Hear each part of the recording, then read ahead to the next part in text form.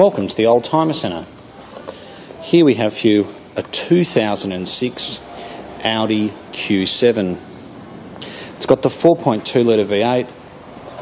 It's basically got every option available at the time, including side steps, which you can see. It's got the very nice looking 5-spoke alloy wheels, and it's also got the big brakes.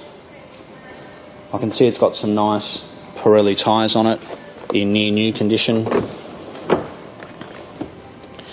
It's got memory electric driver's seat, Bose sound system, reverse camera, navigation, and the list goes on. It has done 163,000 kilometres, but it comes with a very good service history. The V8 sounds absolutely fantastic, and this car's in particularly good condition.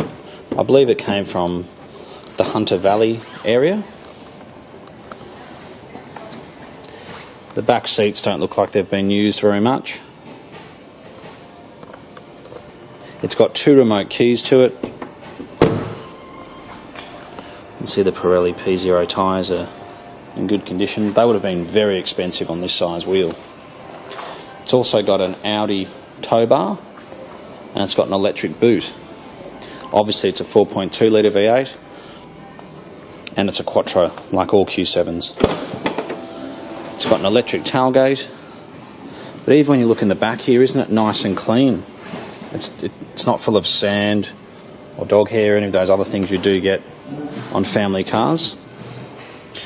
It's even got a switch at the back here, so you can put the back of the car up and down when you're loading. It does have a heavy duty tow bar. Even little things like when you look down the side, you can't see any dents or scratches in this car whatsoever. Even the brakes look to be in very good condition. It's got the big panoramic sunroof. And you've been looking for a Q7 and you want to get a V8 with all the options in this beautiful colour combination. I think this is a car to come and have a look at. It's got the nice dark timber inserts.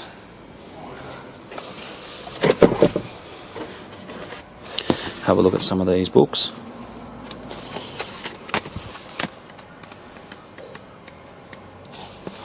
Great. So you can see the last service is at 160 odd thousand Ks, 145, and then it just goes right through.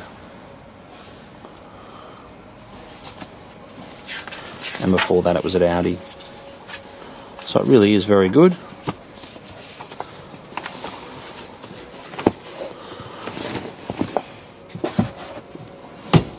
And I have driven it. It does drive particularly well. We haven't even detailed it, we're just giving it a quick clean. But as I said, it's very, very good. The wheels don't have any gutter rash on them or anything like that. So the brakes feel nice and new, there's no lip or anything on the discs. The headlights are nice and clear, they're not grazed or anything. It's got xenon lights as well. It is the V8 essentially came with most of the options. It was the diesels and the 3.6 litre petrol, where everything was basically an option. This is also an S-line.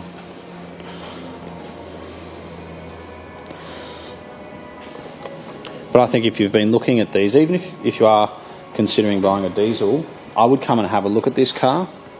Although it uses a lot more fuel, the maintenance cost on these is very similar to that of a diesel. In fact, if anything, it could even be cheaper in terms of maintenance. There's no turbos or anything like that. Diesels do have a lot of filters and things as well. Navigation, I think I've mentioned.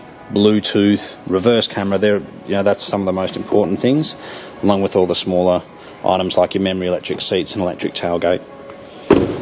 So thank you so much for watching. We do specialise in European cars. We have a number of SUVs in stock, and we look forward to hearing from you. Thanks again for watching.